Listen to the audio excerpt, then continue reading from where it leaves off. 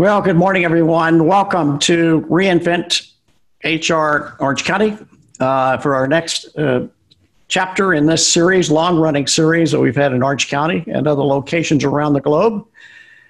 We've got quite an exciting session for you this morning.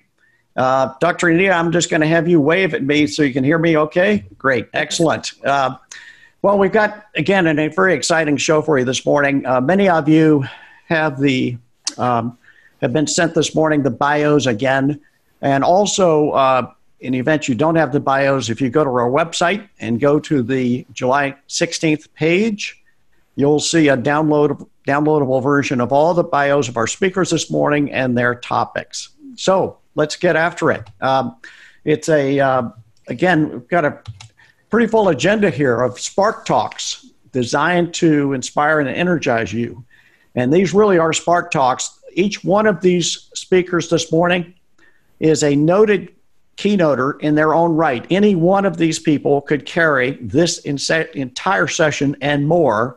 And we've asked them to do the impossible, to inspire you and energize you in a manner of 8 minutes or less, with 8 or less slides. So huge challenge for these presenters, but they brought their best material today, and I know you'll agree with me. Also, use the Q&A function and or the chat function on your screen here this morning. Be sure to use the Q&A. We will be addressing all of your questions as we go through the session this morning. All right. This is the host and creator of this entire series. Many of the people that are talking this morning, as well as others that are viewing today, are part of this Executive Next Practice Institute. It's based at the University of California, Irvine. We've been around for 11 years and putting together C-suite executives in groups of 100 to 1,000 to look at emerging concepts, potentially transformative strategies, and we look at first look trends. So much of the material today you see will have not been seen anywhere before, and that's why we're excited to present it to you. At the end of the day, what we're after here is to develop for you practical, what we call next practices development for you and your organization. That's what this is all about. Again, our home base is University of California, Irvine, Beal Applied Innovation. There's a picture of one of our events back in March before the shutdown. We hope to get back to in-person events soon. In the meantime, we are fully virtual on a global basis, and you'll see a lot of content. Feel free to scan that QR code. By the way, you'll get the presentation later, but scan us, bookmark us. We'll look forward to seeing you at all of our events across the country. We touch on all topics, HR, C-suite, financial, marketing, all designed to help you and your leadership teams stay ahead of the curve. Now, we also partner with multiple organizations across the country. One of our favorite partners here in Southern California is PIRA. Ron Herrera, I think you are able to chime in here. I think we've got you where you can speak this morning. Let's see if we can pull Ron in here.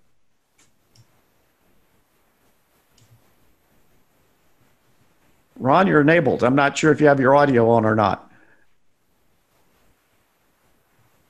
Maybe he's accidentally muted. Sometimes we do that. Sometimes you may have accidentally muted yourself. Let's, one moment. Let's see if we can get you in here, Ron. Just 1 second. You might check your...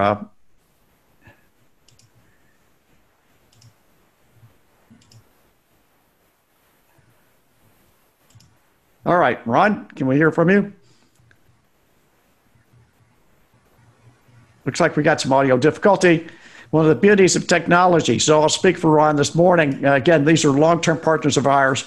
Ron is chair of PIRA in Orange County, and we're delighted to have them as well as the entire PIRA organization. The one thing we do want to let you know about that's coming up with PIRA is their annual conference in October.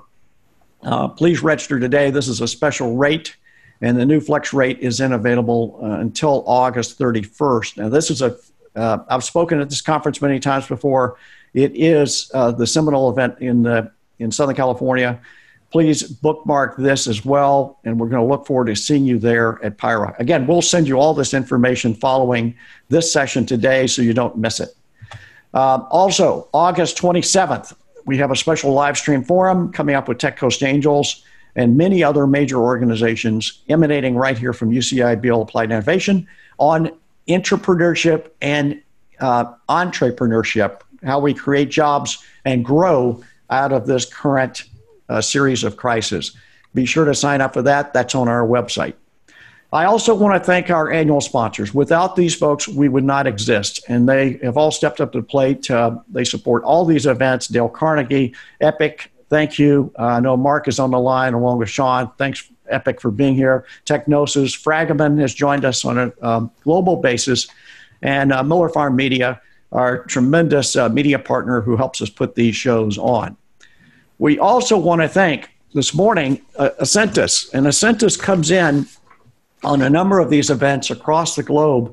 And if you don't know who Ascentus is, they're a human capital management company that's been providing a la carte HR software, including HR, payroll, time, talent, and recruiting to organizations for over 30 years. They're providing some very timely support to you and to their clients in this time of COVID-19. They help organizations improve their HR and payroll functions with leading workforce management solutions. They're supported by an ongoing commitment to delivering unsurpassed client-centric service, and their software integrates with your current software and processes so you don't have to disrupt what's already happening. So it's fully integrated. Whether you use one tool or a full suite, their software comes with a dedicated team that provides and supports you through the implementation and beyond. There's no question that COVID-19 has shifted the definition of a safe workplace. In response, Ascentus has launched CarePoint, a first-to-market touchless clock solution that helps employers get back up to speed while protecting the well-being of employers. Go to their website, ascentus.com, for more information. Again, thank you for Ascentus for stepping up to plate for this session this morning. And we have one of their representatives, Monica, with us this morning, Monica Lloyd. You'll hear from her in a few minutes. Finally, our in-house strategy advisory team is also supporting this event today. Nextwork Strategy does just what it says. They create virtual strategic offsites for your organization. They create innovation programs to train your workforce. And finally, they align that workforce via a very unique visual tool called Immerse Maps. All right, where are we?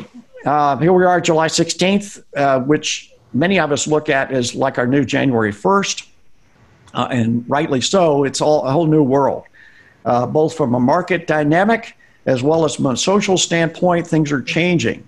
If you look at organizations, certainly in the public sphere, statues are coming down. But what statues need to come down in your own organization? Long-standing legacy policies, practices, and behaviors that have no time and place in today's workforce. So again, this is a time of tremendous reflection and opportunity, and that's the way we look at it as we go forward here. So are you barely hanging on, or are you looking at this as an opportunity to grow? Hopefully you're looking at the second part of this, and that's what we're here to provide you today. So I want to welcome our stellar speakers this morning. And our moderator today, we're just delighted to have Dr. Annette Polite-Wilson with us today. She's known as Dr. Anita. She's the founder and CEO of Anita Enterprises Incorporated. She helps leaders and teams in high-stress situations successfully navigate complexity and change together. She's been working with leaders for more than 20 years, shifting the paradigm of change management activities from check-the-box initiatives that have little or no real impact to change the culture behaviors that will noticeably improve organizations. Dr. Anita defines client success as aligning people, passion, and purpose. And I think that, again, that's perfect for today. Dr. Anita is not just a moderator today, but I've asked Dr. Wilson to share her perspectives after each set of speakers come on, to give us her reflections, and then also work us through your Q&A as we go through this morning. Welcome, Dr. Wilson. Thank you so much, Scott. I'm always so honored to have the opportunity to work with you. And before we let you go, I want to acknowledge your amazing leadership in producing this event. Your vision is absolutely unmatched. COVID came through and you just rolled with the punches. So thank you for always role modeling leadership. We appreciate you so much. Well, thank you so much, Dr. Medeiros. We've got a great team behind us that, you're right, they pivoted day 2 of the shutdown to a virtual situation. So what I'm going to do while you're teeing up Victor here is make Victor our host and have him start off from there. All right. Good morning, everyone. Our first guest is Mr. Victor Assad, the CEO of Victor Assad Strategic HR Consulting, managing partner of Innovation One, and sales advisor to MeBeBot. I love that name. He works with companies to transform HR, conduct executive and technical search, implement remote work, and improve leaders, teams, and cultures of innovation. And today he's going to share with us 3 robust strategies to crush today's crisis. Victor, welcome. Dr. Anita, thank you very much. And Scott, thank you for bringing us all together. Very much appreciate that. And so hopefully everyone can see my screen here. And I'm going to start talking about the 3 robust strategies to crush today's crises. You know, we have crises with COVID-19, a severe recession, and deep divided politics, and we are divided racially, and all this is too bad, but we have strategies to overcome this, and HR has the empirical research and the predictive models to do it. And later, as you'll see, we have digital technology that'll help us crush it. Let's talk about these 3 strategies. The first one is to redefine the now office with a robust use of remote work. The second one is to nurture inclusive, collaborative, and agile cultures of innovation. We need that to grow and to move forward. And the final one of the 3 is to empower digital transformation across the whole talent management platform. And we need to do this from recruiting to performance management to succession planning throughout the whole platform. And I'll tell you something, with artificial intelligence, we can do this without bias. Some of you may react negatively, but I'll tell you how. Let's go with the first one, redefining the office of the future.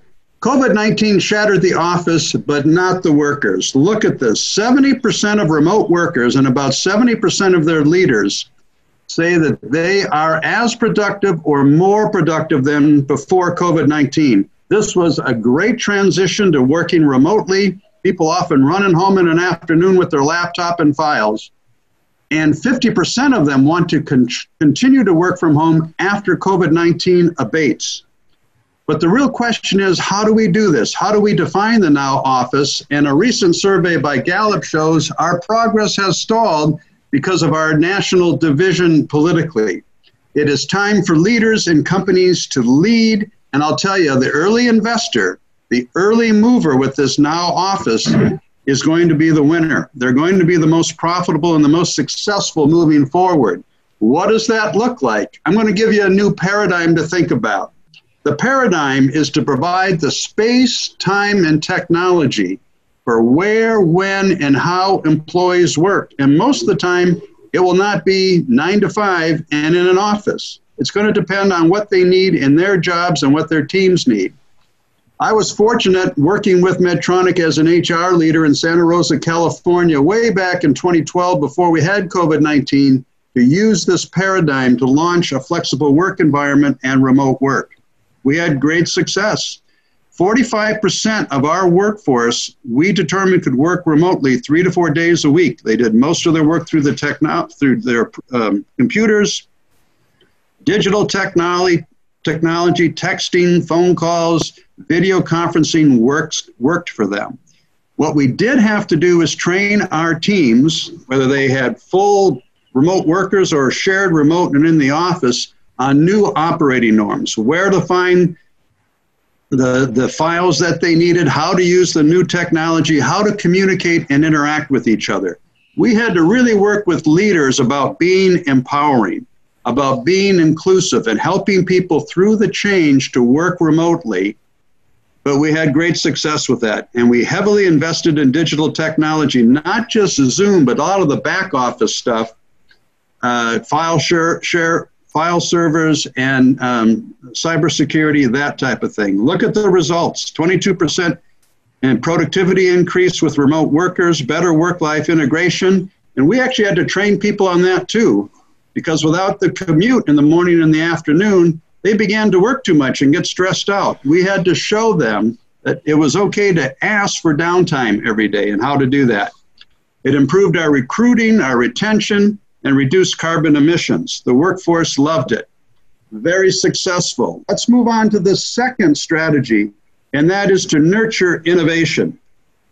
Without innovation, our workforces cannot adapt quickly to all these changes hitting us, and they're hitting us for the first time. Many people in HR don't believe that innovation and culture can be measured. And of course, what you can measure, you can manage, and what you can manage, you can improve upon. We have the research that shows that, and culture management is in our bailiwick. This is in our wheelhouse in HR. We all need to be great at this. Looking to the right, you see the Innovation Health Index from Innovation One, developed by my colleague, Dr. Brooke Dobney. It outlines the 4 organizational dimensions you need for innovation and the 12 drivers of innovation. We tell our clients about the 6 traits of innovation. Here's what they are. They're on your screen. Leaders make innovation a strategic imperative. They change their strategic planning. They tell everyone about their strategies to be innovative. They communicate it all the time, and they ask for help. They unleash creativity by their employees, and that's a huge issue for management. That's a huge issue in changing management so it's more empowering. They have processes to move ideas forward. My friends in HR, we change our performance management systems to support and encourage innovation and the competencies you need for that. We go out and hire people that have those competencies and the new and diverse skill sets we need. We put in place knowledge management systems to support it, and of course, we invest in it. And the most important investment is organizational learning, what learned and what failed, in addition to the time and the space and the skills training, and of course, the digitization. I'm going to tell you what our research says about inclusion. Innovation doesn't happen without inclusion. It's dead. You need inclusion. Inclusion doesn't happen without executives valuing it and living it. If they don't value it, everyone knows it's fake. Now you look at the 12 drivers of innovation, you see employee creativity circled there. That's where we measure how people feel included, but the biggest thing is, does each worker feel they have a voice, and does their manager recognize their talents and ability? That's the gold standard. That's what we have to work towards, and when you have that, you're going to have inclusion. You're going to hear more of that from 3 other presenters today, and I'm looking forward to that. The final thing I want to talk about, the final 3 here, is empowering the digital transformation across our platforms and talent management. I'm going to have you close your eyes, everybody. You too, Scott. Close your eyes. Imagine that you can screen in hours and find the talent you need. Get 200 people, and without bias, because you don't see their names. The computer is only screening them on the competencies you put into that. You can do that with artificial intelligence. But I'll tell you, avoid the bad artificial intelligence, which is facial recognition technology. Imagine for a second again that 90% of the people you reject for your jobs had such a great experience, they recommend your company to others. Go apply here. You can do that with chats. Imagine for a minute that the top 20 questions that come into HR, IT, operations, Salesforce are answered by chats. You can do that with intelligent digital assistants. And Scott, I'm at the end of the time. Those are the 3 strategies, and thank you for the time. And I'm going to endeavor to give this back to you. All right, excellent. Great job, Victor. And Dr. Anita, I'll let you take over and bridge us over to Monica Lloyd. I will do that. Victor, thank you so much for sharing. The thing that hit me in the face the most was when you said the new paradigm, space, time, and tech for where, when, and how people work. Amazing. We're going to get into that a little bit later. Next up is Ms. Monica Lloyd. She currently serves as the pre-sales manager and sales trainer at Ascentus. Monica has over 25 years as an HR practitioner, from recruiter, generalist, compensation manager, trainer, manager, and director, and VP of HR. Today, Monica is going to explain to us how to prepare for the new normal, Things employers should start considering now. Monica, take it away. Thank you so much. I appreciate the time. Right now, we're going to talk about the for now normal. I know we've been talking about the new normal, and I actually changed the name because I liked it so much. Some news outlets are calling 2020 the lost year, but for C-suites and professionals and people working from home, we have a different narrative, right? Our work has just gotten started. So today we're going to let 90s TV shows show us a path of how to get through this and show us the way forward for the for now normal, which is what we're doing right now, is the present moment, right? It's willing to change. So it's likely to change in a second, and like HR professionals and executives, much like Ross, Rachel, and Chandler had to do as they went up each step, they had to pivot, and that's what we're going to have to do. Oops. So as we know, food center events are what is really good for morale. It's one of the benefits of being in an office. But as companies, we have to decide where we want to draw the line as far as the precautions that we want to do that an employer can actually make to still allow people to come in and cook in the kitchen. So much like Kevin cooks in the kitchen in the office, he can still do that, but he's going to have to wear a mask and maybe have a designated server. Maybe you have prepackaged food, or as you can see up in the top, you have an individual who's eating at her desk with a little makeshift cover so she can take her mask off, eat at her desk, and still get the benefits of being around her coworkers. You have to find a safer way to serve and enjoy, but still build that morale.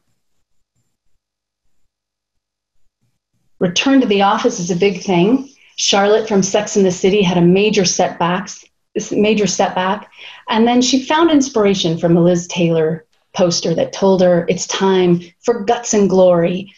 And what we're going to have to do as HR professionals are asking for volunteers to go back into the office. This is a big step, and you're going to have people who want to step up, and you're going to have people who don't. You have to understand the liabilities, that what if somebody gets sick at work, and you either made it mandatory for people to come back or employees felt pressured. So how you ask for people to return to work is going to be a big thing. As well as on the flip side, right? Now you want people to go back to work, and people say, no, no, no, my now normal is working from home because I love it. And as the last presenter said, we've got 45% of the people saying that they are more productive at work. So maybe we want them to stay there. Speaking of when they do come to work, much like Jessie from Saved by the Bell, where she was super excited to do something, and then in the same breath, she was so scared to do it. So you may have people who volunteer, and they come into the office thinking they know what they're going to do, and they're super excited about it, and then in the next moment, they're scared, and you have to have contingencies for them to change their mind and make quick escapes.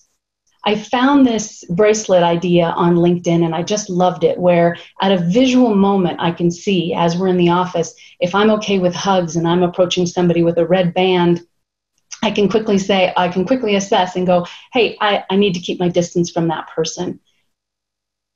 Think about things, hallways, seating arrangements, rotating shifts. These are all going to become, much like this bracelet, the now normal. This one is my favorite, a Festivus for the rest of us.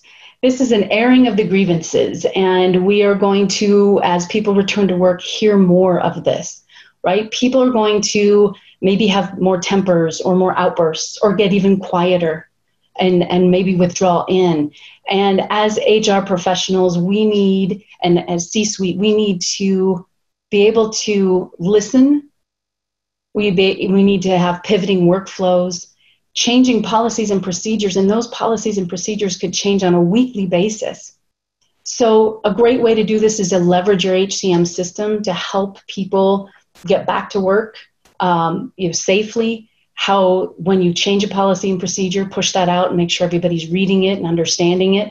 and possibly even sending out surveys. If you have a good HCM system, they can send a survey out so that you can listen to what people are saying and take their grievances, or hopefully their compliments, and do something with that. DJ on Full House was having nightmares about a big test that's coming up. And much like that, we are looking at testing. Employees may demand testing. You might ask for testing for your employees, and you have to find the right solution for your organization. What do you do if somebody tests positive? What do you do if somebody's temperature is too high? What are your protocols around that? A big thing is asking and recording medical questions. And even we have a beacon technology that can track as people are walking around the building. You have to be careful, is that a violation of privacy, or is it actually safety in the now normal? Have to consider things that are outside of your control. Elevators. Will and Grace were always in an elevator, and sometimes they were not in there with people that they knew. You have to think about things like buttons and handrails, and again, sitting in an elevator for 20 floors with a whole bunch of people that maybe don't have the same safety precautions that you have set up for your employees. Cleaning and ventilation. Think about hallways and buildings and entryways. How are people going to get into your office? And lastly, bathrooms are a really big deal if you have a shared suite. So how are you going to deal with that?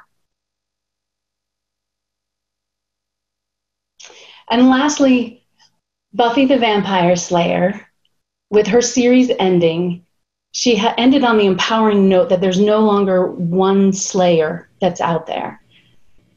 Buffy realizes in that moment that she's not solely responsible for saving the world. And the lesson that we can take from that is that HR may not have all of the answers, but we can certainly leverage our tools, use our resources, ask and listen to our employees, make sure that we have care in our forethought and care for our employees'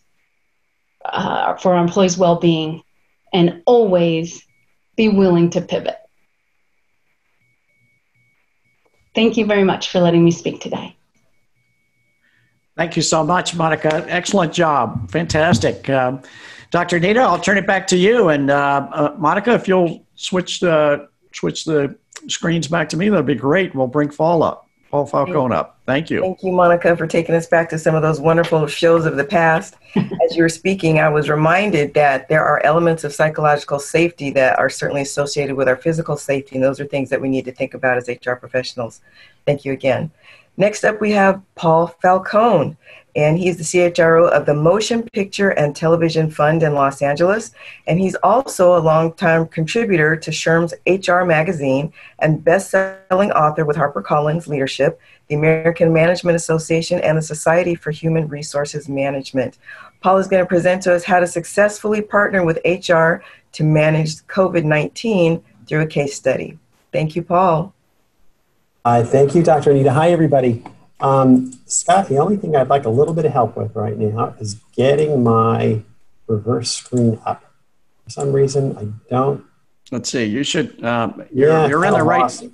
You're in the right place. If you just go to your PowerPoint files, and you should see your. Looks like if I up the power, can you see it right now? There we go. Yeah, you're good. Yeah, good. Wonderful. Thank you. Thank you. My pleasure. Hi, everybody. Welcome. I will keep us on time, I promise. The idea for me is I do HR. I'm the Chief Human Resources Officer for an organization that is a retirement home, primarily. I've mostly been in entertainment. I was head of HR for Nickelodeon, head of international HR for Paramount Pictures, but I'd also done healthcare and biotech. So this job is kind of a unique fit. And the Motion Picture and Television Fund is a retirement care facility for elderly.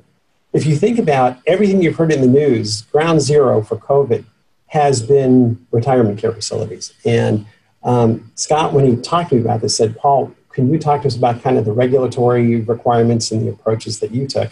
Because I'm sure you were on a special ride. And I said, I continue to be on a very special ride. And yes, I'd be happy to. So in terms of the compliance piece, everyone, The main thing that I want to talk to you about is we know everything has been a moving target. It's been tough because what we hear from the CDC is not what we hear from the federal government. Causes confusion with the employees. In our case, it causes confusion with residents and patients, which you'd expect because they're just not sure what this is, and it's the first time we're ever facing these kinds of issues. The second bullet on this slide, though, is important. The last line talks about requiring exceptional leadership, communication, and team building skills. And what I wanted to focus my presentation on is this idea of keeping things simple and keeping your messaging straight and keeping your leadership teams on the same line.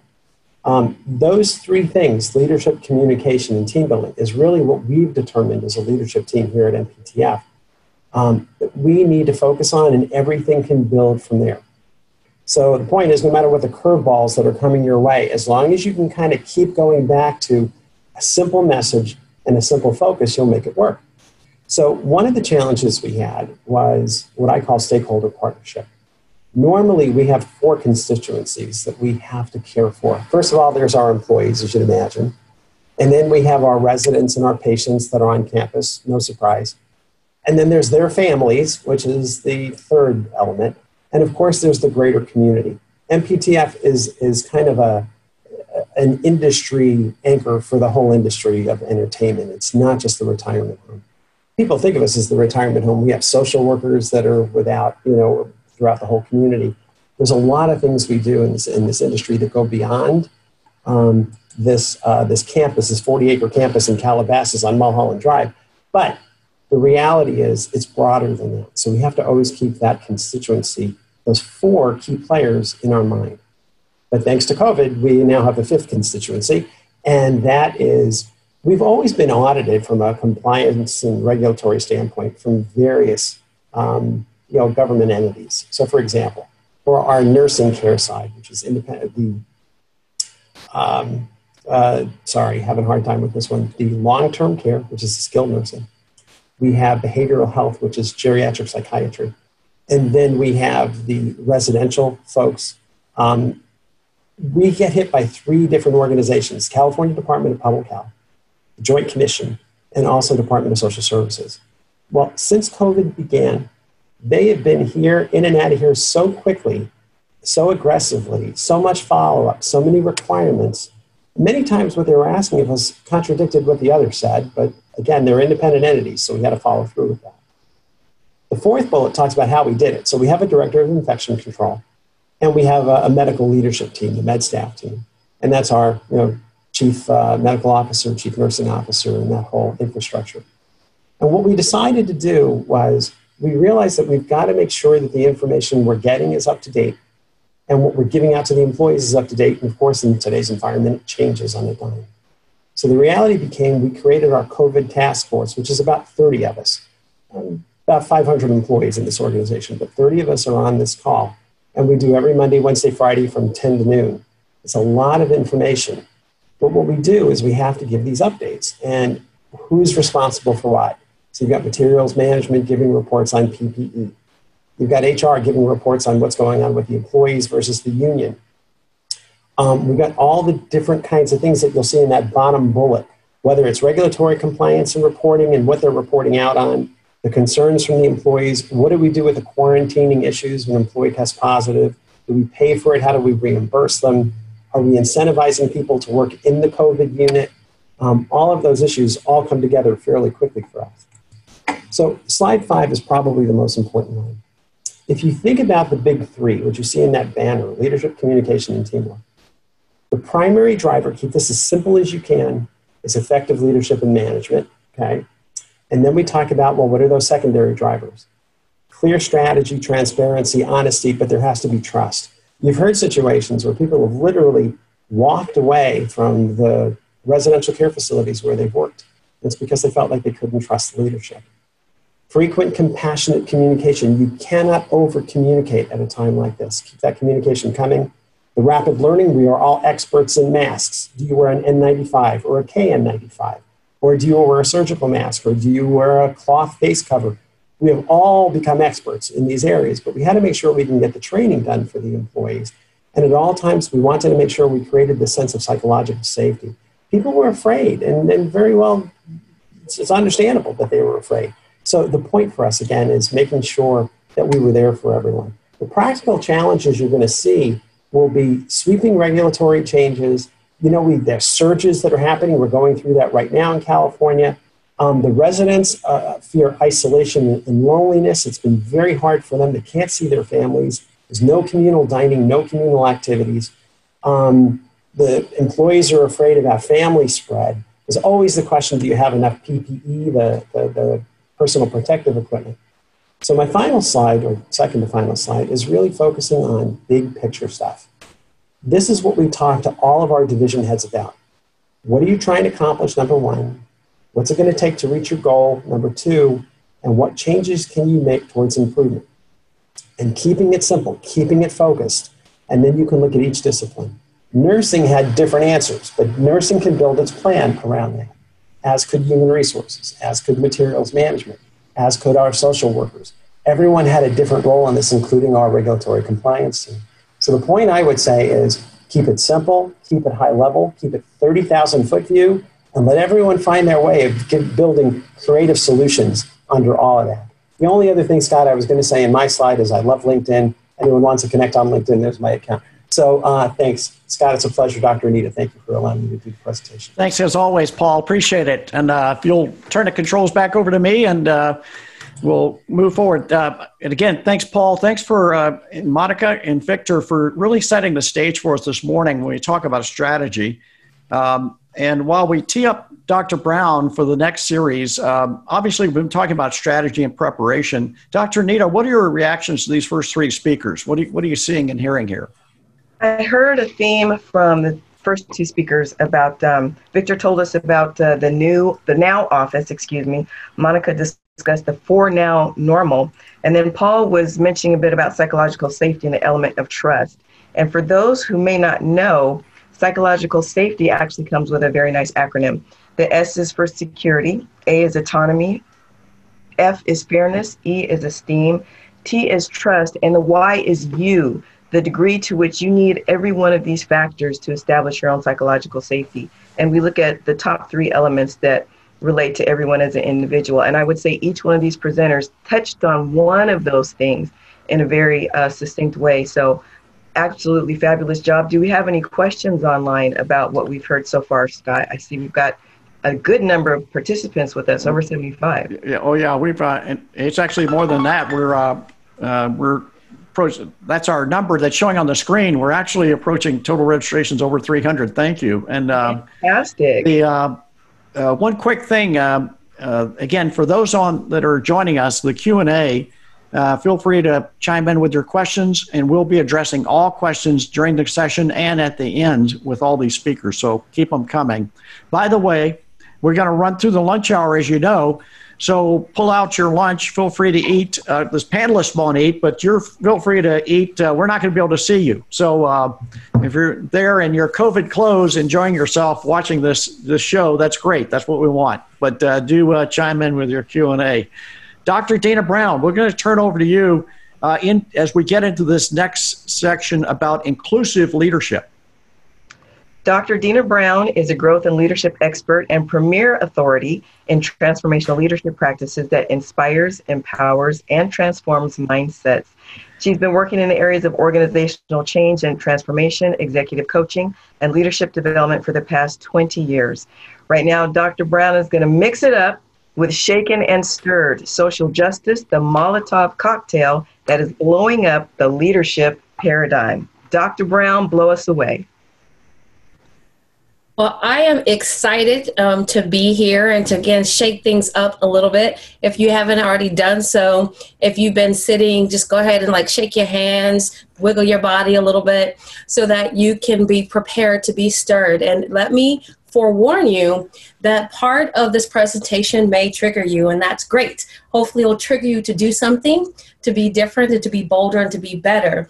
So I wanted to start with sharing with you that One of my most memorable reads is from A Tale of Two Cities by Charles Dickens. And the line, "It is the best of times, it is the worst of times," has always been one of my favorite lines whenever I'm thinking about adversity or times that are challenging. Because each time you have something there's a challenge, we should know that there's an opportunity that is there. And this particular book is really sympathetic to the overthrow of the French aristocracy, but highly critical of the reign of terror that followed. And "it is the best of times, it is the worst of times" may be the best tagline yet to describe 2020. So, just as in A Tale of Two Cities, it uses the French Revolution to explore the themes of sacrifice and rebirth. The death of George Floyd, Breonna Taylor, Sandra Bland, Ahmaud Arbery, and countless others, they serve as symbolic sacrifices that sparked a movement for social justice and an opportunity for corporate social responsibility programs to be reborn with tangible corporate social justice initiatives. The beauty of this is that this revolution is actually being led by our millennials and our generation next. And when we think about those particular leaders, those are the leaders in your organizations that are going to be taking the reins very soon. So it's imperative that you pay attention to what matters to them. And one thing to always note is that our leadership should be a landing strip for our emerging future. So let's talk a little bit about corporate social responsibility. And I wanted to ask, did you know that $20 billion a year is spent on corporate social responsibility activities? 20 billion. And research has shown that those companies that have effective social responsibility programs, they are more than profitable than those that don't. And over the last 50 years, they've relied on these programs to deal with social issues, marketing, philanthropic efforts, and even employee volunteer initiatives, and inclusive and diverse work to build their brands. But here's the thing. U.S. companies, they spend around $8 billion on diversity training. And yet these programs designed to increase diversity and inclusion in the workplace, they often fail.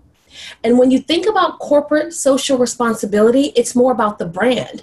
And as we're going to transition and speak to corporate social justice, it's more about humanity. And the Black Lives Matter movement provides an opportunity for leaders to shift past performative allyship into authentic support, diverse, equitable, and inclusive workplaces. And the big problem with performative allyship is that in itself, it doesn't really damage the company, but what it does is provide excuses. And it allows those who are privileged to then decide that, do I really want to make a sacrifice for the systemic issues that they want to claim to address? And that's the beauty of corporate social justice, which is the new hallmark of leadership. So it's not easy and it's not pretty. And one thing that you have to understand is that if you're going to have a corporate social justice initiative, you have to start by looking within your organization, because corporate social justice is about reframing CSR. And the center begins to focus away from what I would call superficial programs to kind of show that we're doing a great thing, to actually dig in to add value. And it's regulated a lot different because it's regulated inside the company with employees, with your leadership, and it's really about building trust. Trust between a company and its employees, its customers, its shareholders, and the broader community. And it explicitly thinks about, how am I going to do good by all of them? So who are some social conscious leaders? Well, I will tell you right now, Ben & Jerry's, they get the Hallmark Award. Ben & Jerry's has been a long time advocate for social justice. I mean, they share how they should actually fund HR 40, which is funding the research into how slavery impacted Black Americans since 1619. And they have gone on not only in their words, but in their deeds. And this has been something that they have done, and they have boldly done it. And guess what? Not only have they actually gotten and gained additional community support, but they actually stand by their word, and they really set a great example. And we all know that Nike stood by Colin Kaepernick, but Nike has also pledged $40 million over the next 4 years to actually pour into Black communities and to help youth in Black communities. We have Peloton, who donated $500,000 to the NAACP Legal Defense Fund. And then we had Lego, which I thought was really powerful, who allocated $4 million to, again, go into educating Black youth, but also about educating all children and youth about racial equity. That's what socially conscious leadership actually looks like. So the time is always right to do what is right. And when Dr. Martin Luther King said that, I wonder how many of us really can resonate with that. The time is always right to do what is right. So I ask you this question. When you look at your current leadership framework, when you currently look at your policies and procedures, are you actually doing what's right or just saying what should be right? And if you're not, then what are you going to do about it? Because you definitely have to do something instead of just say something. And what I call that something is, I call it the shift factor. It requires a paradigm shift. As you know more, you should do better. And with that paradigm shift in your leadership, you should begin to take conscious actions. That's not only going to help those that you're charged to lead begin to engage differently, but also begin to change the construct of your organization. And so as you can see, the shift factor is actually an acronym. I love acronyms. And the S is about self-awareness. Get clear about what your mission, vision, and values really are within your organization. But you as a leader also have to decide, what does that look like and what does that actually mean for you? And you have to do that work because everything rises and falls on leadership. And if you step out and yet your audio and your video doesn't match, those you're charged to lead will know that. So that self-awareness is critical. And the H stands for, you're gonna have to be humble. You don't know what you don't know, and you better get comfortable asking. But ask the right voices, and then be quiet and listen. Yeah, I said it. You actually have to listen as a leader, because leadership is not just about being vocal. It's also about being able to allow and to empower others to be able to share very critical information so that you as a collective team can move the needle forward. And once you're self-aware and you're humble enough to know that you might not have the answers, but you definitely know who actually does, you can then begin to be intentional. What we've seen since the Black Lives Matter movement rocked the world is that we saw a lot of knee-jerk reactions, people throwing empty promises out, people throwing money at things, but not really being intentional about the long game. Because this is not something that's new. Diversity and inclusion is not just a thing. It should be embedded in actually everyday practices. It should be so embedded that you don't have to separate it out. But until it does, you need to be intentional how it does. And when you are intentional, you now can focus. And now there's a focus shift. And this is the part that can be very, very, very uncomfortable, because you're going to have people who don't want to focus on that particular topic. And they're going to ask you questions as a leader, as an organization. Why is that important? How does it affect our bottom line? Well, take a look. Take a look at everything that you are doing and whether or not you are truly tapping into all the innovation and the power of that team. And the T is, the final T is about be tenacious. When it's not easy and when it's very difficult, still stay the course and stay on board. And that shift factor will actually, again, move you to thinking about your brand and to humanity. And so that is my time. I hope that you had a couple nuggets to have you thinking differently about corporate social justice as opposed to corporate social responsibility. Thank you. Dr. Brown, thank you as always. Just terrific, always a terrific show. And thank you for joining us this morning. And also thank you for your long-running support for the Executive Next Practice Institute. You've just been a tremendous resource and source of inspiration. Thanks again. So Dr. Anita, I'll turn it to you as we get ready for Cathy and Louise. Very good. Again, Dr. Brown, as always, excellent job. Thank you so much for reminding us the importance of shifting and in that humility and cultural humility, to be more specific. Next up, we have an interview. We've got Louise Keefe, the creative solutions-driven strategic partner who works with organizations to get at the heart of issues and design sustainable solutions that changes lives and business. And then we have, excuse me for just a moment here, Cathy Medeiros. And she's the Vice President of Global Inclusion and Diversity and the Executive Coach at Eaton, providing leadership and guiding Eaton's global strategy to achieve the company's strategic business objectives and its goal of being a model of inclusion and diversity in its industry. And I just have to give them a shout out here. Eaton's strategy for creating a culture of inclusion has been supported through the launch of 7 employee resource groups with 7,500 members across 6 global regions. With that, they're going to be sharing with us about leading the inclusion journey, how to get started, and how to make an impact. Welcome, Louise and Cathy. Thank you, Dr. Anita. So I'm really excited to spend the next few minutes with everybody. Cathy was asked back in 2012 to lead the diversity inclusion effort at Eaton.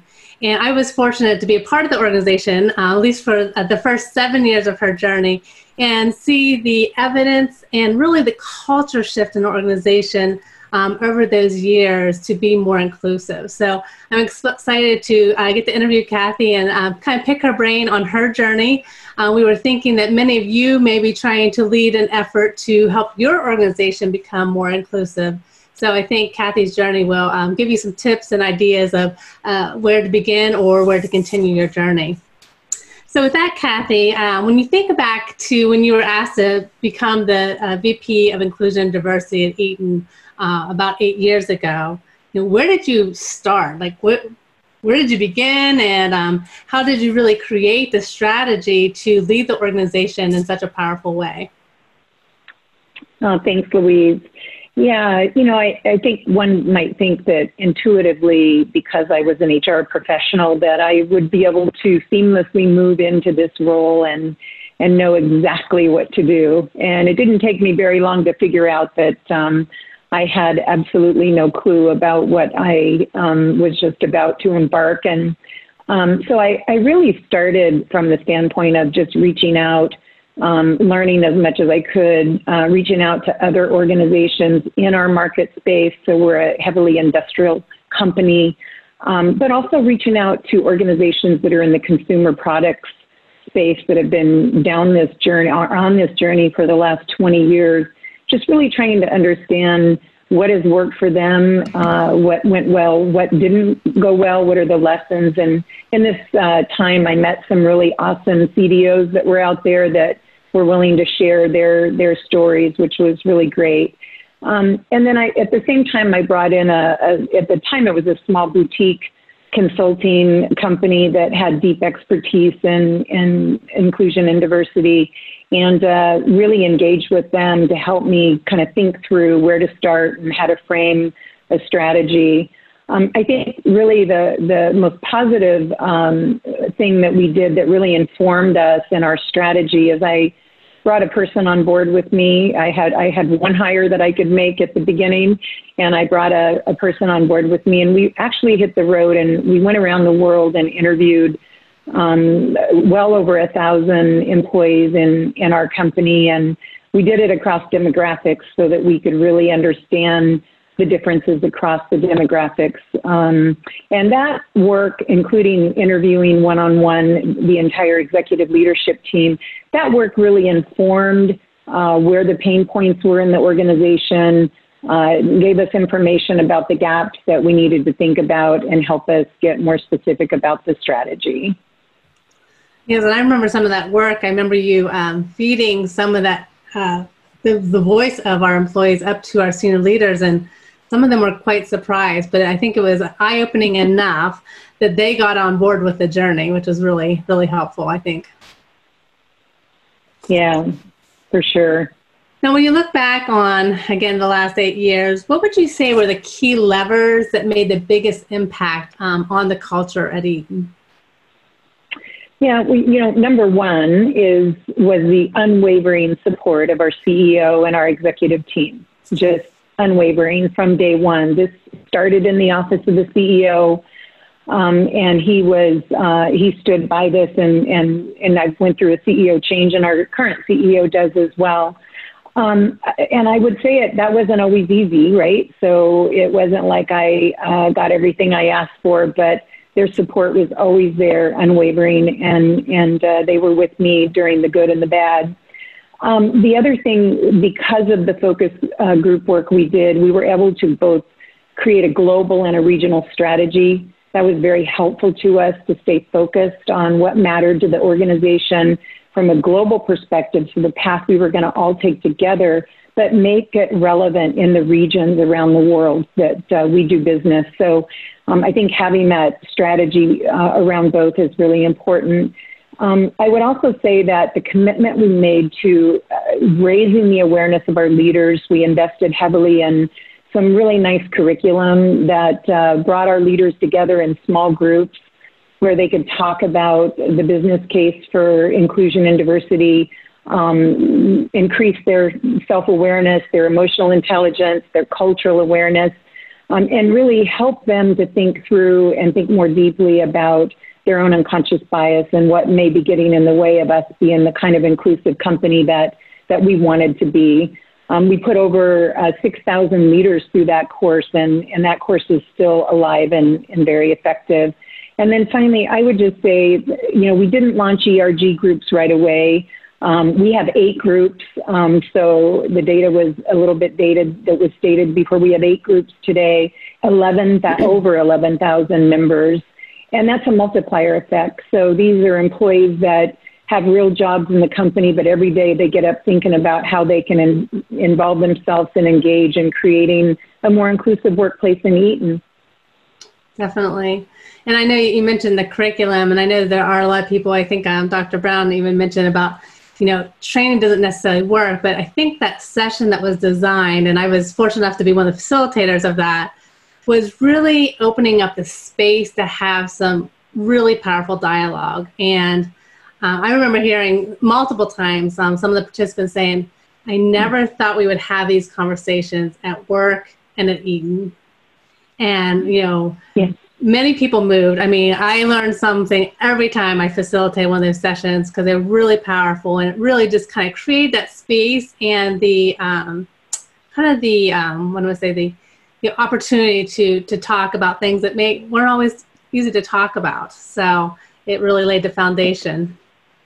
Speaking of that, when you think about the journey over the last 8 years, how has that prepared the organization for what we've encountered in this first half of 2020?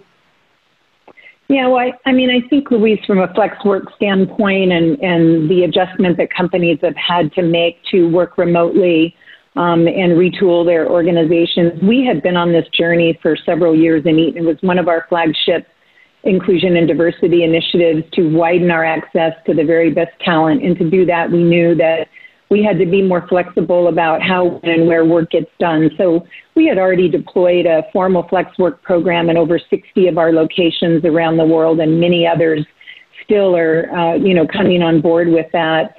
So we already had the technology, the systems, the process, and the culture to make it a little easier for us, right, to be able to adjust to this remote work environment.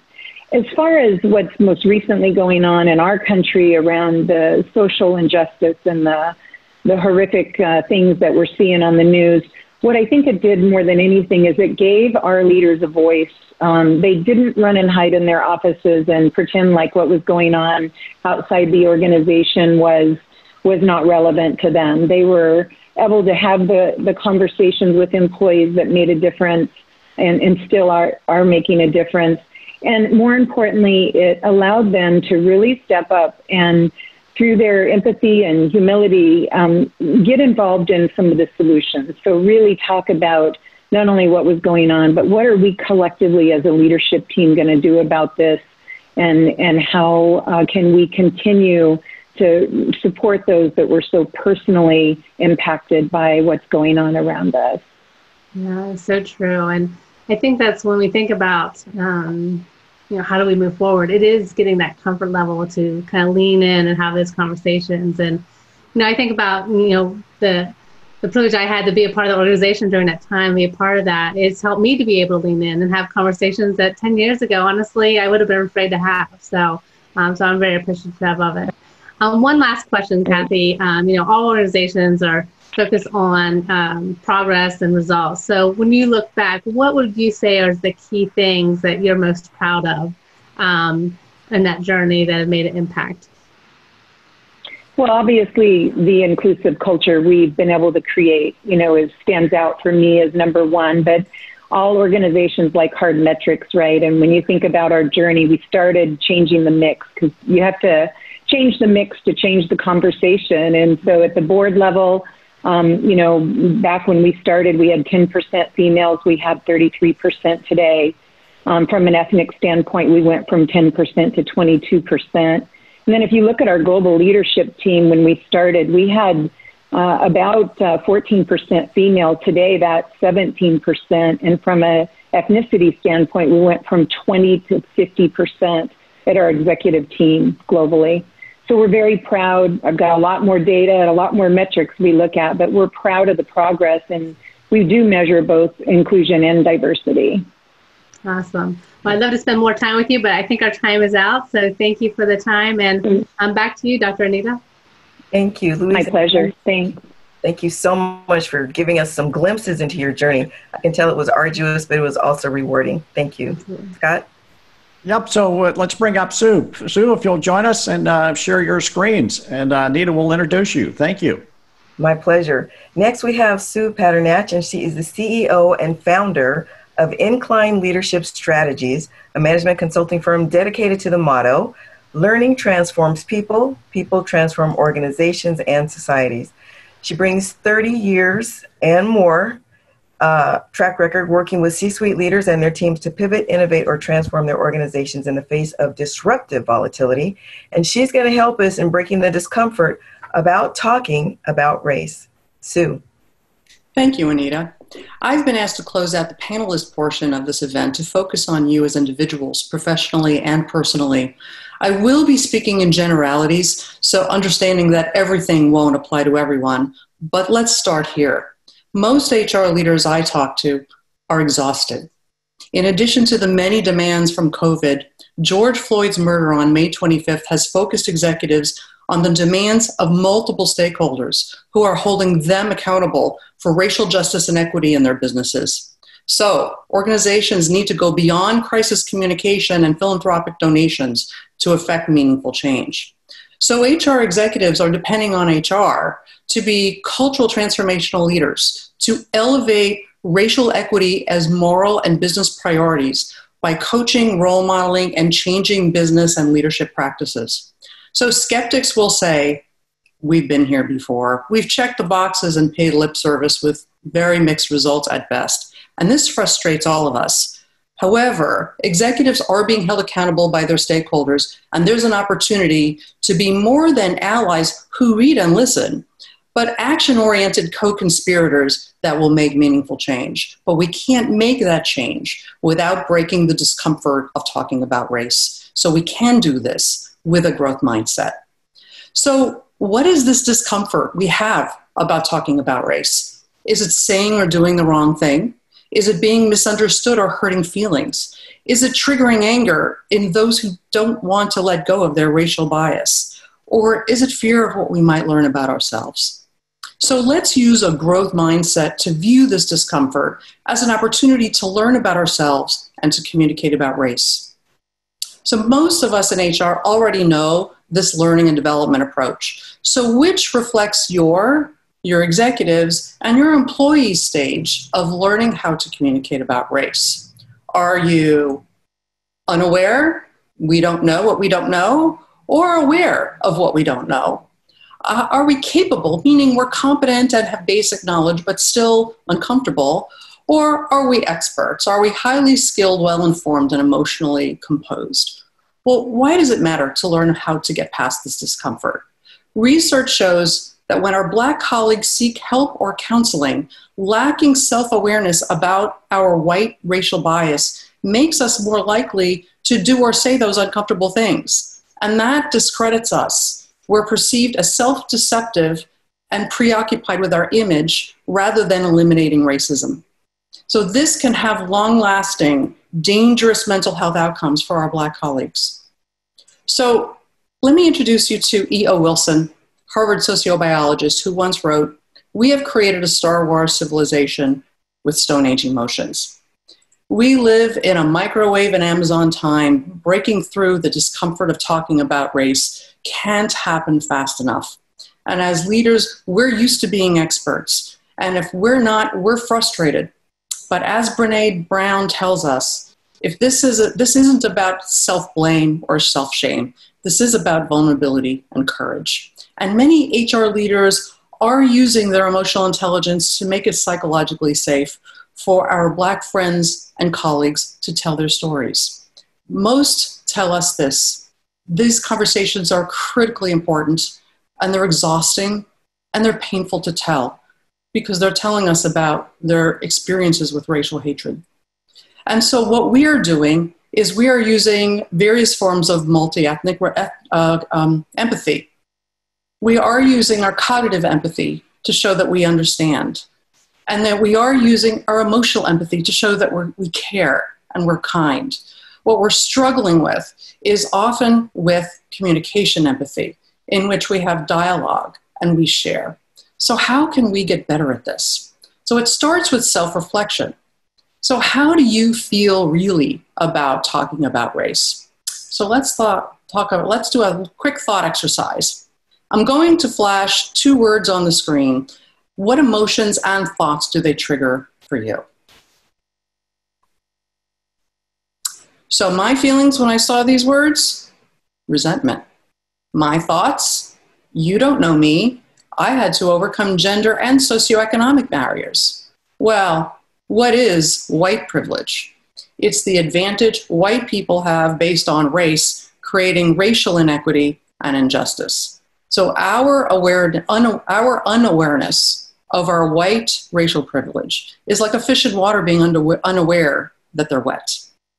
So upon reflection, I wasn't aware of my white privilege, and this was humbling and sobering.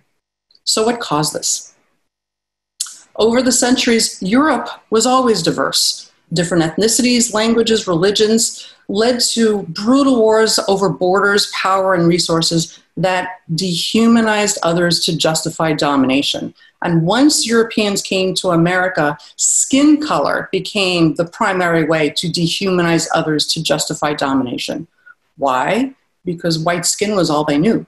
So whiteness was normalized and everyone else was racialized. So some of those Europeans became the white Americans that enslaved and then segregated Black Africans. But segregation was outlawed in 1964. How relevant is this today? Didn't that end racism and discrimination? Well, as we know, we've seen many, many improvements over the decades, but we have also a far way to go. There's been some stagnation. So you probably heard of structural racism. And in HR, many of us know of the experiment of sending 4 identical resumes adjusted for gender and race, showing greater frequency of interviews and hires going to white males. Other research shows that when Black candidates whiten their resumes, their odds of getting interviewed and hired increase significantly. This is an example of structural racism. It's those policies and practices and cultural norms that legitimize racial inequity at the institutional level. Well, let's talk about the societal level. At the societal level, this is at the community or the group level. So if you're not Black, imagine living a life in which you're suspected of being less intelligent or having a criminal intent because of your skin color. Several Black colleagues have said how they've had to go along to get along because they didn't feel free to speak up. And any woman who has felt the sting of being labeled a gender hire can empathize with the insult of being labeled a diversity hire. And at the individual level, though the media covers extreme examples of racism, there's less focus on the awkward everyday interpersonal interactions caused by unconscious racial bias. This Stephen Colbert comedy bit mocked white people who show off their one Black friend. Others with racial bias who experience discomfort with Black people unconsciously express this with increased eye blinking, avoiding eye contact, indirect body posture, and quicker, more transactional interactions. So I invite you to focus on yourself, even if you are an expert. We're all works in progress and learning. And as you coach and lead change, you'll be the role model of cognitive, emotional, and communication empathy. So here is a communication empathy exercise from the EIDI Institute, which you can use for yourself when coaching or facilitating a small group discussion. So as you scan these, consider this. The more we share our feelings, our beliefs, and our experiences about race, the more we can break the discomfort of talking about race and drive meaningful change for racial justice and equity in our organizations and in this country. That's my time. Thank you. Thank you. So terrific job. Thank you as always for joining us and again for supporting the organization over the many years. Thanks again. Yeah. Well, I'll turn it to you, Dr. Anita, for our final group of experts. What a powerful session we just had. The running theme I picked up from Dr. Deena, Louise, and Cathy to Sue is that work is required when we talk about DE&I. And particularly as leaders, we need to first practice self-leadership and be willing to look at some hard areas. That's going to be crucial to us moving forward as a society and especially as an HR organization. So our last two speakers, wow, I can't believe it's almost up. This has been so good. Our last two speakers, Hari Abburi is the managing partner of the Preparation Company, and his focus is on agility for strategy, leaders, organizations, and HR. And he's going to be talking to us about the need to reset and reinvent. Hari. Thank you very much, Anita, Scott. What a pleasure it has been listening to people. Very powerful thoughts, and it's a time for reflection in a sense. And I want to focus the next 5 to 7, 8 minutes on really at a much higher level of why are we really needing to talk about reimagination and resetting ourselves. I believe that leaders who are unimaginative are the greatest threat to the future of a company. And over again, this has been proven because every time we have either a problem or a missed opportunity, it is because we have been so tethered to the past that we have been unable to imagine a future that is so brilliant. So I lead a very niche firm on agility. It's called the Preparation Company. And I'm part of the Forbes HR Council, Los Angeles Business Journal Leadership Trust. And I also teach at Caltech a strategy course. And I invite you on this journey to think through what does it mean to be at the intersection of imagination and reset mean. We live in weird times, so we live in difficult times, we live in socially challenging times, but from a business standpoint, we also live in a time of massive transition. And nothing summarizes it better than the fact that this tweet says that there was a point of time, I think in March or April, where the crude oil barrel was $5 and cheaper than my Netflix connection. So we see a world at the intersection of intangible assets and intangible asset thinking and physical asset thinking. The fact that Netflix could be more valuable than ExxonMobil was unthinkable even 12 months ago. So where are we in HR? So we are at the intersection of business and employees. We are constantly trying to see how a business manages a workforce. So what it does is it forces us to think policy, framework, rigid structures. And all of that, quite honestly, is backed up by fairly outdated HR education. If you Google HR courses that we are teaching across the world, you wouldn't find anything on innovation. You wouldn't find any course really talking about the link between innovation and D&I and really the future of business. So we are stuck with a very outdated HR education that continues to drive the rigidity and compliance-based people strategies. As compared to where HR people strategy should be actually. So it should be at the intersection of customers and business models, not businesses and employees. And there's a key reason why I say that. Customers reflect the society. Business models reflect purpose. When our purpose aligns with the society that we serve, we have far greater alignment of values, principles, culture, ethnicity, societies, religions, etc. And we do a far better job of inventing and reimagining business models. So an agile people strategy, according to me, really focuses on how we can reinvent ourselves to serve our customers who actually represent the society that we live in.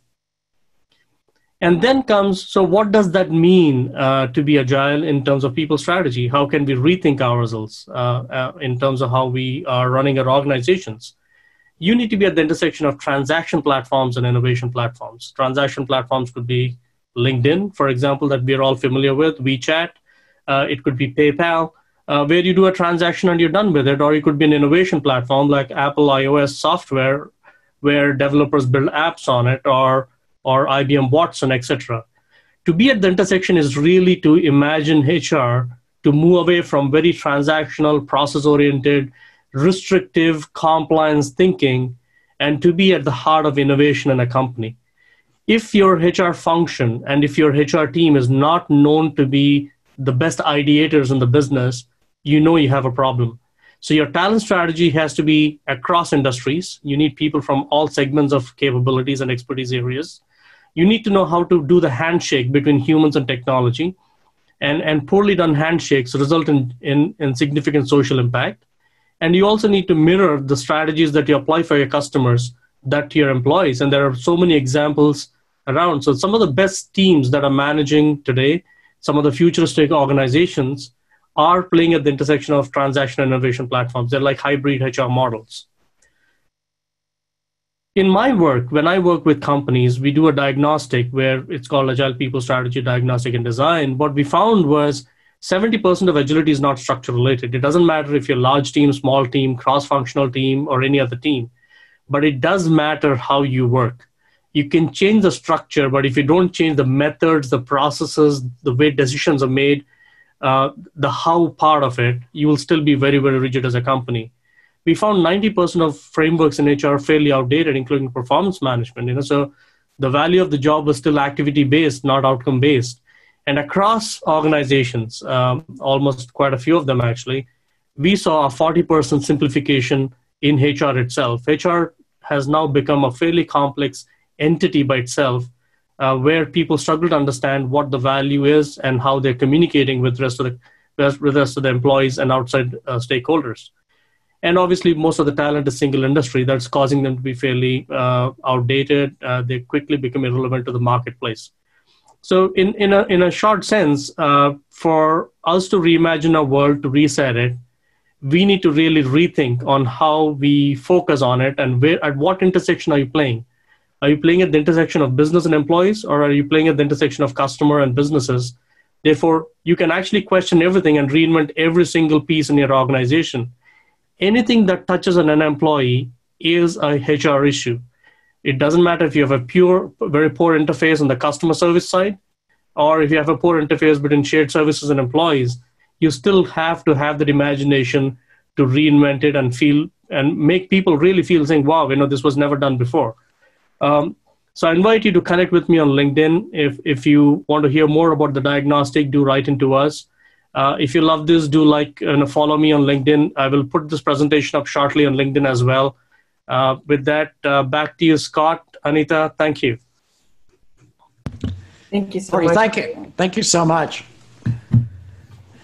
Great job. So we move into our final speaker, and she has come to us, Victoria has come to us through our friend Ewing Gillespie, who spoke at our New York conference and some others in the past.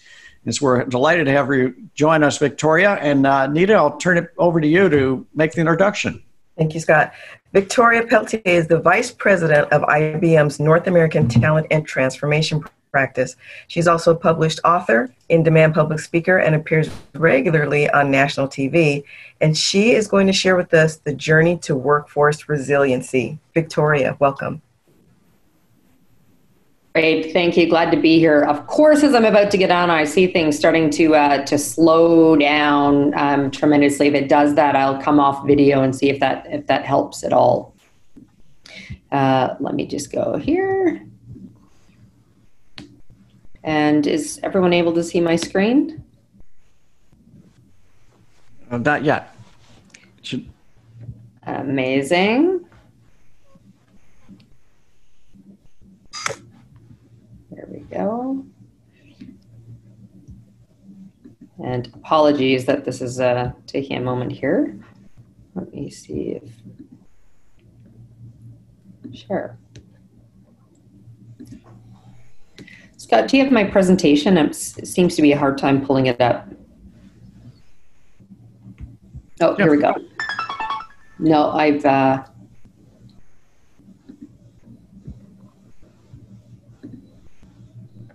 we go. Let me try that one more time.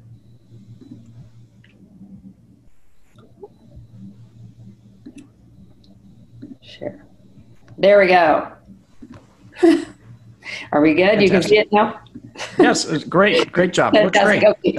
So thank you so much for being here. I lead at IBM our North American Talent and Transformation business unit. And what that is everything related. It's an externally facing view. I'm not an internal practitioner. I lead our consulting, advisory, tech, and services space for all things related to people. I've been really fortunate over these last couple of months to spend time with, and I don't think I'd be exaggerating because I host a number of CHRO roundtables, close to 300 conversations with HR executives like yourselves, as well as other task forces, to look at what the return to work, and quite frankly, the vernacular needs to change to be return to the workplace, because I'm sure we have all never worked harder than we are right now. So what we've seen in this journey towards resiliency is obviously that we were in this crisis stage a number of months ago, and there's been this sort of, I say now, I should, that really just over the last, 30, 45 days, this component in the middle and moving into the far right around what the physical reentry looks like. That may include a number of things related to not only the facilities, the PPE, and the things that we heard from, an earlier speaker about. I've actually been double hatting and been the leader for North America around contact tracing. So spending time with lots of US, state, local governments, health agencies, in large part because it's actually about the people, the trust, the transparency in hiring contact tracers to do this, ensuring that they look, feel, sound like everyone within their home state or local counties. So I've been very, very engaged in what that looks like. But quite frankly, even in the conversations I was having in sort of the last quarterly CHRO roundtable I hosted, there was a shift towards what we see on the right-hand side and talking about this dynamic enterprise. How do we prepare for not only a resurgence that we're seeing certainly in many states around the US right now, but quite frankly, just preparing our organizations for resilience, period, for whatever we might face in the unknown going forward. This on a page is actually what the IBM journey has looked like, both in terms of IBM for IBM, as well as IBM in terms of how we continue to support and deliver for our clients. And now in terms of with my team and the conversations I have with HR and executive leaders around how do we move forward, right? Again, obviously being a global organization, we saw this much earlier with our colleagues and offices in Asia. Preparing that to get to, and quite frankly, we had our team, 99% of our staff in home offices within 10 days. That remaining 1% were either essential workers in data centers or other places where we needed them physically remain, or some clients that wouldn't allow our colleagues to work from home, such as some of the financial services institutions from a PII and other perspective. What we've seen, of course, is that obviously our role, not only from an HR standpoint, but the leadership, is very much around how do we adapt to this digital area. Now, we were all doing this for quite some time.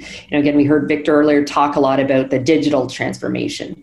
But many of the companies that we found and our clients were supporting were not prepared to really adapt to what this looked like. Right? There's an expectation that we all have as employees that we can have this consumer grade experience, right? So the ability to go onto the Amazons and order and everything we needed in that kind of an environment. So our role in creating that has changed dramatically, around having these experiences, looking at the skills in terms of how to manage, in a go forward environment, working in, with new collaboration tools, right? Now it's I'll Slack you later, right? Versus email or others as becoming the preferred method. Let me move here. So our role is much more strategic than it's ever been, right? And doing so not only in terms of the preparedness, and many of these, what I'm seeing are these task forces in terms of, returning to the new normal, the abnormal, the for now normal that we heard, earlier. It's these task forces are working across the organization. The preparedness means working with the business unit functional leaders on, what does not only these next number of months or even into 2021 going to look like in terms of rolling re-entries and how and where the work's getting done, but really the transformation more aggressively moving forward. So how do we prepare? How do we personalize the experience? Right? It's interesting to see. We actually did a survey, a number of our clients, and I'll share one from a client I've spoke to around hers study, but that, 50% of employees are talking a lot about how this is the most stressful time, in their career. Yet one, how do we respond in terms of, preparing to that personal experience for those in terms of EAP and other programs? But also, interestingly, this one CHRO I was talking to did the same in terms of surveying their staff, had a very high response rate, more than statistically significant, with over 7,000 employees responded, who said they had a 97% response rate back in terms of trust of their leadership. Yet only 44% of them were confident in the ability for them to return and work in whatever the new normal was going to be, because it was so unknown. So they shifted to things to become more personal around doing weekly, webinars and podcasts and things like that. Not saying that that's going to, including their CEO, by the way, not saying that's going to continue going forward. But again, how do we, respond and adapt during these times? Where I'm actually seeing the conversation shift even more so now is, around how we're supporting our employees, and for us at IBM, our clients around this digital transformation. I said earlier, I've never worked harder. I had to, for my US green card, a few of you might catch an accent, I'm actually originally Canadian, had to provide extremely detailed information. And I recently went back around, the work I do and how I spend my time. And it was interesting. I went back and actually looked at our own time logging system to see how much time I've spent over the last number of months. And it's an average of a 70-hour work week. So talking about never working harder, I expected a bit more of a slowdown in terms of, again, I'm client facing, supporting people like yourselves. I expected we slowed down as things sort of shifted to the right. But there's been this incredible acceleration on a couple of fronts. One, the need to digitally transform businesses. I mean, those are my colleagues, in our digital strategy and mobile app development, groups that are working hard. But again, the change that comes for the colleagues, right? So how do we look at the skills? But again, the way that the work gets done, by whom it gets done, is causing this need to look at what we see, this build for the future right now, right? And also the need for structural cost transformation. I'm sure many of you have been given cost takeout targets, not only within the HR functional area, but in support of other areas within the business. So looking at how to do that, right? Are you to upskill for people? Are you buying the talent? Are you borrowing it? Are you looking at bots and automation driving forward? So we're working through this exercise of understanding what people have, really aligning with the line of business executives to understand the strategic plan that they had for 3 to 5 years out and how that's changed given the current environment, that we're sitting in now, and how do we need to accelerate that from a talent perspective, and continuing to factor in what you see on the right, and particularly the ongoing disruption factors. So if you're not already having this conversation internally with your business line leaders, I'm sure you will be. So again, building a resilient workforce to adapt to all the things we're doing right now, but also doing so in parallel with where things are moving to build much more towards the future, the resilient workforce. So with that, let me hand it back over. Victoria, thank you again. Thanks for joining us. Just a terrific overview. Great way to close out this session in terms of how IBM is moving forward strategically. So for the audience, give us just a couple of extra minutes as we move on here. I do want to get to your questions. have Dr. Anita comment on the overall content from today. I just want to go back just a couple of quick questions. One of them was around, this is to all the panelists, by the way. How do you measure the success of organizational HR programs, specifically D&I or innovation? So it's the measurement question. Dr. Deena, can you, I know you've typed an answer in here, but can you address the measurement perspective?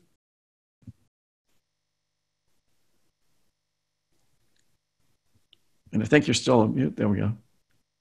And let me unmute. Yeah, so this is a great question. And one thing that I actually put into the chat is that looking at measurement, you actually have to measure something.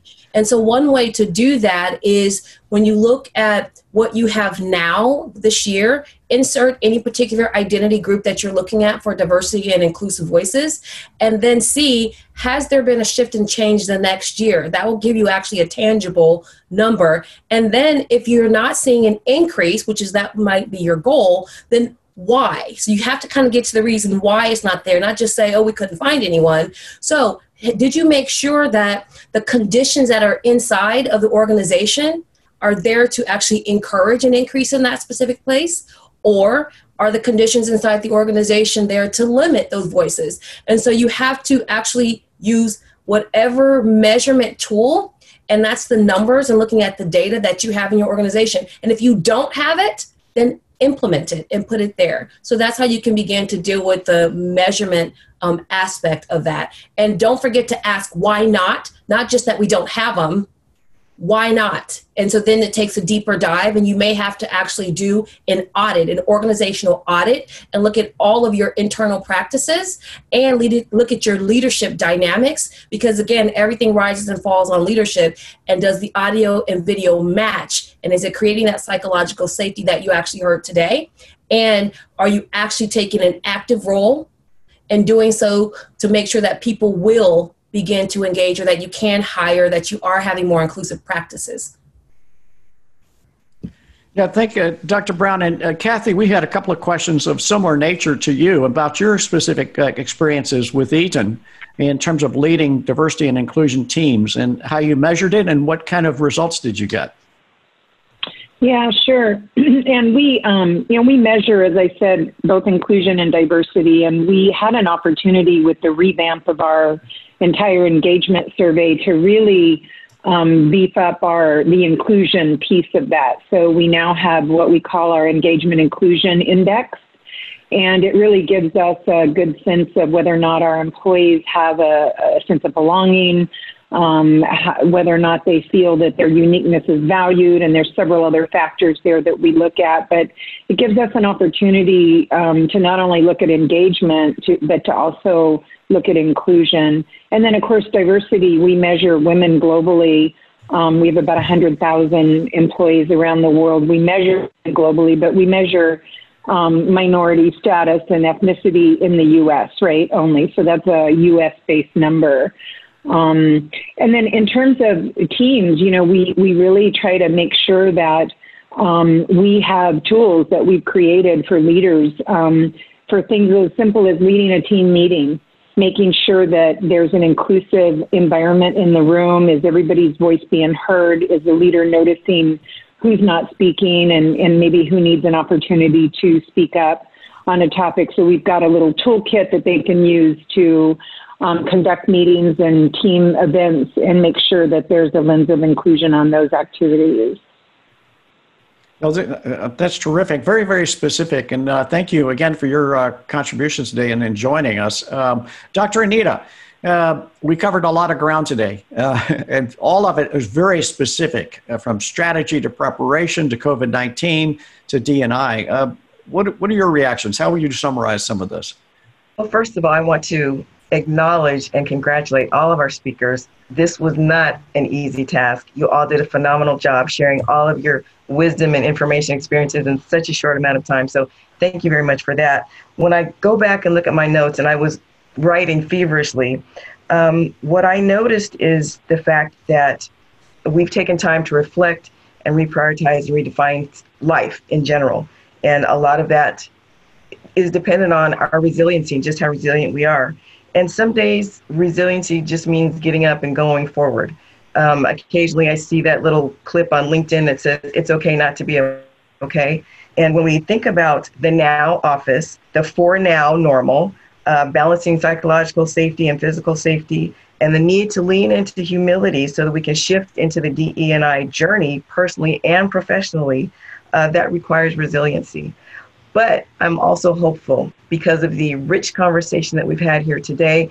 I know that those that have been listening, they're ready and they're sparked and they're ready to set their organizations on fire based on the wonderful information that you've shared. Again, fabulous job, outstanding information.